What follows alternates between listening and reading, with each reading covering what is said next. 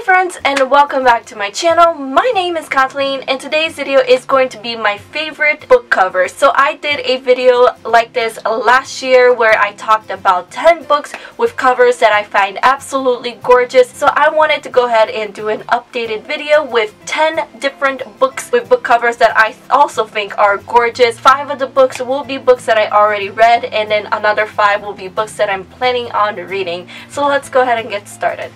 Alright, so I'm going to go ahead and start off with the 5 books that I already read. So the first book with a cover that I absolutely love is A Court of Wings and Ruin by Sarah J. Maas. I think that this is the best cover in the whole series. I love the dress. I love that we have a full figure, because in the other 2 books, Akatar and Akamoth, we only have half a person, and I just think it's so gorgeous. The details of the dress, her dagger right over here, along with her tattoo, I think it's so beautiful. I think they did a really good job with this cover. Easily my favorite cover in the whole series so far. Alright, and then the next book that I already read with a gorgeous cover is of course my favorite book of all time, and it is The Book Thief by Marcus Zusak. This is the special anniversary edition that they released a few years ago, and I absolutely love this cover. It's very simplistic, however the cover has some meaning behind it. I don't know if you can tell,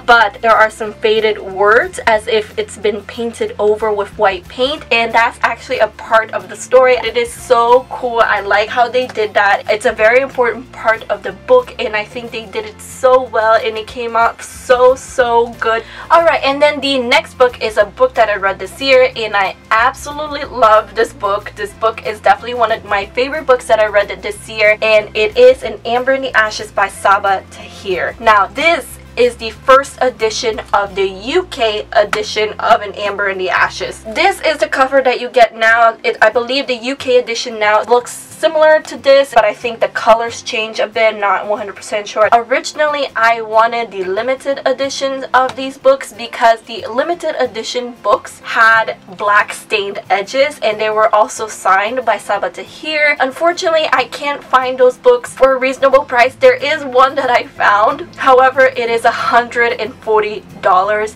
and as much as I absolutely love this book, I cannot fathom paying $140 for a book. So I bought this edition, and I am actually going to paint the edges myself. Looked up tutorials on YouTube how to do it. I'm fairly certain I can do this without messing up the book, hopefully. But I'm just absolutely in love with this cover. I think it's so much prettier than the editions that we have now. Alright, and so the next book that I wanted to show you is Illuminae by Jay Kristoff and Amy Kaufman. Gemina also has a similar cover to this, except it's blue, but I love this cover. It's so cool. Like, I especially like the naked cover. It's just so cool. It's exactly like how the book is written. If you have read Illuminae, then you know that it's written in multimedia format. So we have security footage, emails, online chats, and so I think that this cover says a lot about what the book is about. I think it's so cool the way they did it, and you can see that they blacked out some of the words, and they have like red writing all over, and it's actually part of the book. You'll see this a lot if you read the book. It's so cool. It's so cool. I think this is one of the best covers I've ever seen. Whoever designed the cover of this book needs a raise or something, because I think they did such a good job. Alright, so the last cover that I wanted to show you guys, that is a book that I already read, is Heartless by Marissa Meyer, and I'm talking about this particular edition. This is the Owl Crate limited edition that was included in every box to the Owl Crate subscribers. Don't get me wrong, the black cover is beautiful as well, but I find that the white cover is just like bam, it's right there. It's so beautiful, and you cannot take your eyes off of it. I think it's absolutely gorgeous. I think the white just makes the book pop off and make it so much prettier. Alright, so now moving on to the 5 books with gorgeous covers that I have not read yet. So the first book is Beauty and the Beast. I never read the original Beauty and the Beast book, and honestly I only bought this book because of this beautiful cover. This is the Mina Lima illustrated book of Beauty and the Beast, and it is interactive. Look at this cover. It's so gorgeous, and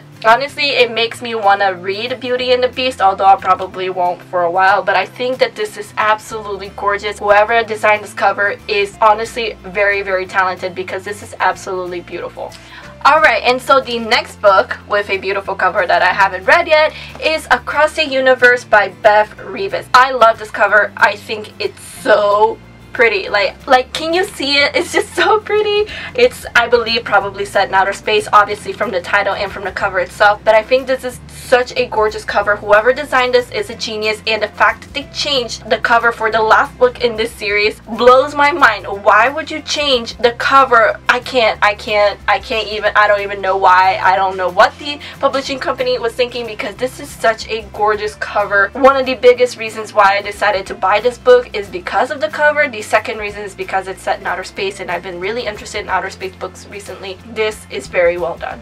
Alright, and so the next cover that I really like is The Crown's Fate by Evelyn Skye. Now, this is a book that I am planning on reading this month. It is the BIBLIO Squad's book pick of the month for July, so I have to read it. I think that this cover was really good. I especially love the color scheme that is happening with this book. I love the gray, obviously, but the blue with the red and the spine. I don't know why, but I'm fascinated by this cover. I think it was done so well. Whoever chose the color schemes, again, you rock, because it is awesome.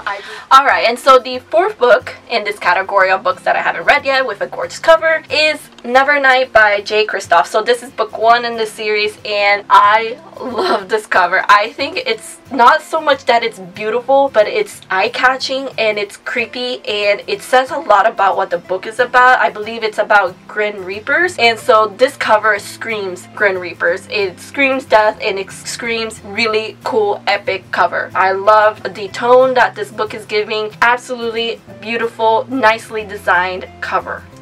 Alright, and finally, the last book for this video, whose cover that I really enjoyed but I haven't read yet, is Fantastic Beasts and Where to Find Them, the original screenplay by J.K. Rowling. Yeah, I haven't read this book, and I haven't even seen the movie, and I know, I call myself a Harry Potter fan, and I haven't even read this book or seen the movie, and I heard it's fantastic. Regardless, I really like the cover. I think that they did a really good job with the blue and the gold. I feel like it's almost simple, but they put so much detail in there that is so eye-catching. I don't know why I haven't picked up this book, because it's so gorgeous, but I never read a screenplay before, so I don't know how the reading experience is going to be. So if you guys read the book, let me know down in the comments below what you thought about it. Anyway guys, so those are all of the books with covers that I absolutely love. There's no formula for me. There's no formula on which books that I find physically attractive versus books that I don't. I just feel like these covers just did something right. Let me know down in the comments below what are some of your favorite book covers, because I would really love to know. Anyway guys, thank you all so much for watching. I really hope you enjoyed this video.